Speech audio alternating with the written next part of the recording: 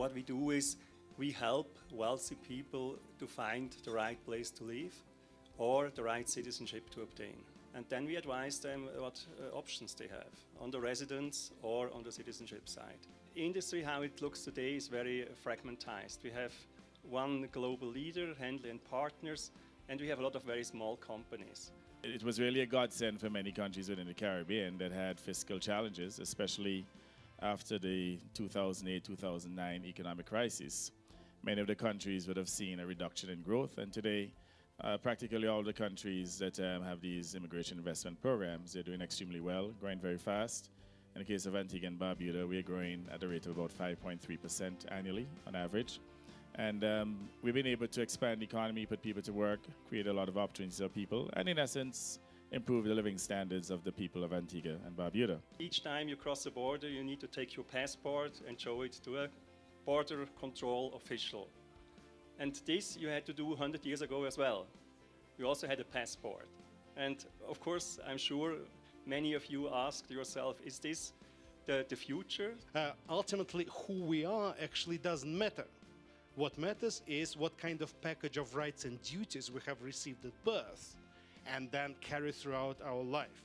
Blockchain, as I see it, could be used in order to break the main vestige of feudalism, which is now programmed into citizenship. Finally, it's a question of trust. And that's where now we're coming with this innovative, disruptive technology. Now, our plan is all-encompassing. The whole idea is to use the blockchain technology not only as to deal with cryptocurrencies as a form of payment mechanism, but also to use it within the government to digitize a number of services. We've attracted individuals with skills and individuals who have been able to help us to capitalize on other opportunities. And that's where Malta came in. Malta is a member of the European Union and also a member of the Eurozone. We use the euro currency, and therefore we have to abide by a lot of EU directives. But at the same time, we want to be competitive. We don't have natural resources, we don't have oil, and we have to be smart in order to be upfront. And we're managing because we have the highest growth in the European Union at the moment. It's a question of understanding the industry and try to adapt the regulatory framework towards this new and disruptive technology.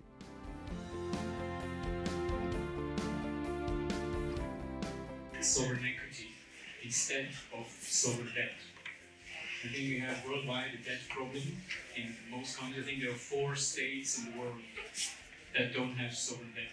But I think the idea of scaling, that the CIP or immigration investment individuals or residents, or citizens of that matter, that their contributions could be seen as equity investment. In fact, prior to probably about 10 years ago, every single country in the Caribbean that has a CIP program would have had a very large debt overhang.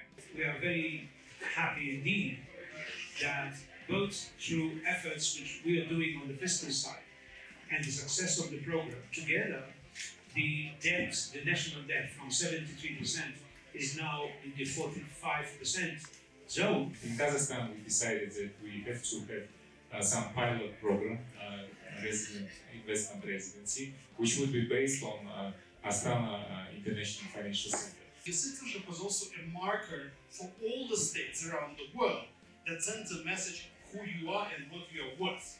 So your citizenship is not only about you in the country, your citizenship is about you in the world. We foresee now there's more and more countries taking on this concept.